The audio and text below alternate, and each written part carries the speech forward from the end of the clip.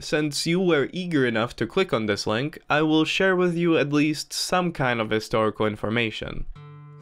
So, in the Middle Ages in Europe, there were these people called hermits. The most well-known type of hermits were ones that lived in secluded places, like the deep woods, or islands, or mountains, or marshes, etc. Being a hermit and living a life of seclusion, piety, and frugality was seen in medieval Christianity as a legitimate path towards salvation. Hermits were also often seen as wise, and many people would try to seek them out for guidance in religious matters. However, there was another very common type of hermit, which by the time of the 14th century became the most common type of hermit, and that is a quote, public works hermit. A public works hermit was a hermit that was appointed by either a city or a church or sometimes even a wealthy individual to patrol and maintain public infrastructure like bridges, roads, lighthouses, etc. By definition, all these things were outside of population centers, and therefore hermits seemed like the perfect kind of people to maintain them, even if the job of maintaining them meant that they did come into contact with people sometimes, which kind of went against the whole idea of being a hermit, but there were profits to be made, so to many hermits it did not matter. To give you an example of how profits could be made, highway and bridge hermits could exact tolls. The initial point of these tolls and payments was to cover the costs of maintaining the bridge and roads, hence the job was still one of non-profit and frugality. However, over time, the hermits and/or the people/institutions that appointed them to these positions started to exact higher payments than was needed for the maintenance, and so made a profit which could sometimes be fairly high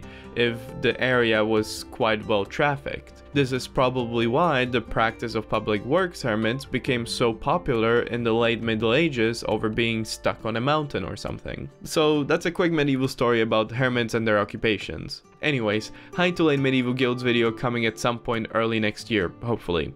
Thank you to my patrons for supporting me. I would be unable to exist without them the past few months. Thank you.